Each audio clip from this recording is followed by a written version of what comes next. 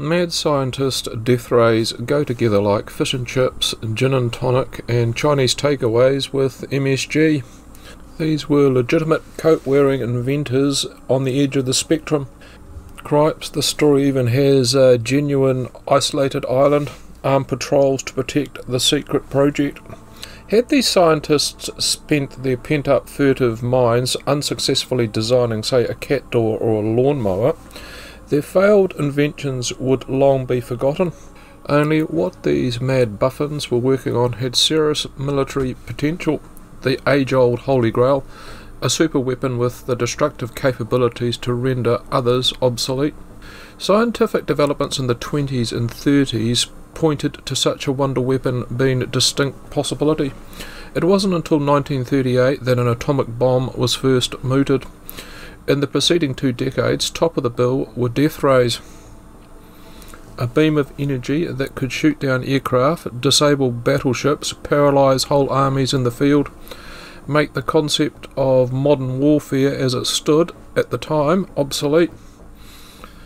Their imaginary destructive powers even led them to be called diabolical rays, even in the staid New Zealand press, where all the cuttings, or most of them at least, come from here.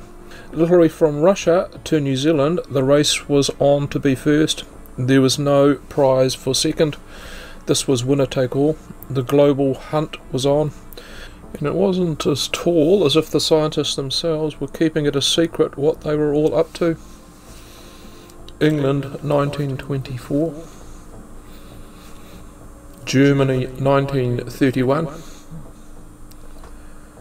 France, 1934. Denmark, 1936. Russia, 1939. Nor were the rays evidently designed for just incinerating armies, navies and air forces.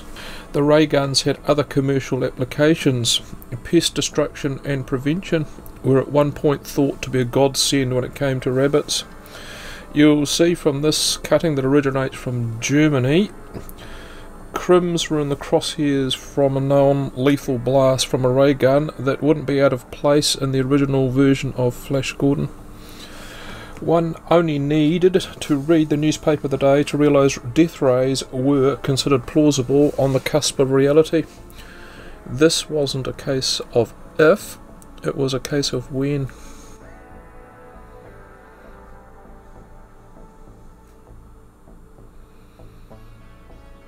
In fact, one of the biggest fears governments, even ones as small as New Zealand, had was the fear of not taking the claims of scientists seriously, even the tinfoil hat ones. They were able to bamboozle sharp pencil bureaucrats with ease, placate for a time mainstream scientists, this being largely or entirely uncharted territory. As you'll see from this cutting from 1925, death ray inventors weren't adverse taking their product to the open market, selling it to the highest bidder. What if it worked? Casting that net wide actually resulted in Great Britain staving off German invasion in World War II. The British defensive early warning radar, called Chain Home, was an offshoot of scientists' experiments into a death ray. The unqualified tinkerers from your average garage were thus taken seriously with their claims they were onto something, and historically, one thing New Zealand has had aplenty is men tinkering in garages. This story is about one of those. Victor Penny. Before I progress this one, there isn't a lot of concrete info on Mr. Penny, just one photo, and clearly you're looking at it. His fate post the story and resting place aren't even known. Some of what I have to play with looks also to have had the holes filled in, to the point fact and fiction have now become one and the same. What we do know was he was born in England in 1900 and was never involved or trained in the field of electronics. When exactly he arrived in New Zealand falls through the cracks. We do know he was married, and his job at this point was in an Auckland garage, this point being 1935-36. Prior to that, he drove trucks, was a cabinet maker and owned a taxi.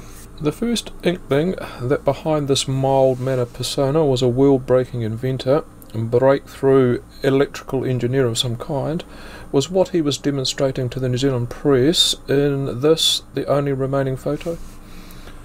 A microphone condenser, the fate of which, I'm presuming, went down the gurgler. The microphone, my dulcet voice, the one that's bored 1,000 ships, I'm using this very second to record this, is one of those. Behind the scenes was also a gyroscopic compass for use in submarines, which, according to Penny at least, was first offered to the New Zealand Navy. Somewhat optimistic, since the New Zealand Navy didn't possess a single sub. Anyway, they passed it on to the Royal Navy, who apparently knocked on his door one night out of the blue. It took his only copy of the design notes, and it was made standard on all British submarines going into World War II, to which he asserts he didn't even get a thank you. The meaty part of this intriguing story, the bit you've tuned into about death rays, begins in strange circumstances.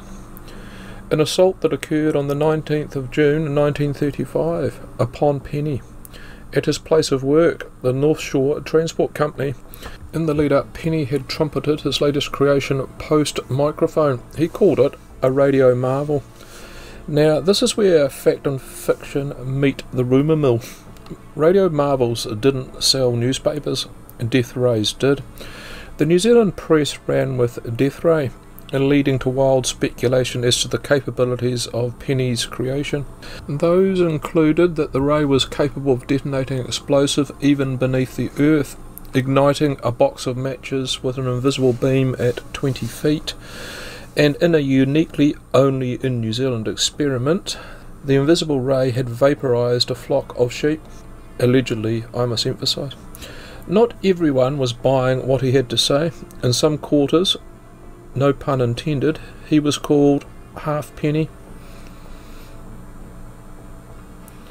Within the publicity for the ray come marvel, the self-promoting Penny raised the spectre I'd mentioned before.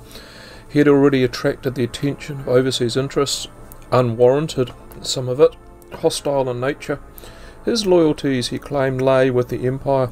The last thing he wanted was groundbreaking technology falling into the hands of the enemy, read Germans. The authorities took all of this seriously. The Royal New Zealand Air Force had undertaken a review as to the invention's credibility and given it an initial pass mark. So they were now serious about keeping him safe. The Army was given the task of guarding Mr. Penny 24/7. Only the night of the 19th of June, the allocated guard was off sick. An injured and unconscious Penny was taken to the hospital and then recuperated back at his house. Check it out! A nice array of radio wires to distinguish itself from the neighbours. His security was ramped up and plans were made for him to be shifted to a secure location, well away from the prying eyes of the press, as well as the yet-to-be-verified phantom operatives. New Zealand had just such an ideal place at the other end of the North Island, Soms Island. Whilst I'd like to portray Soms in the same vein as King Kong's home, it wasn't anywhere near as mysterious or remote, lying just 2 miles off the coast from suburban houses surrounding Wellington Harbour. Interesting, not remote.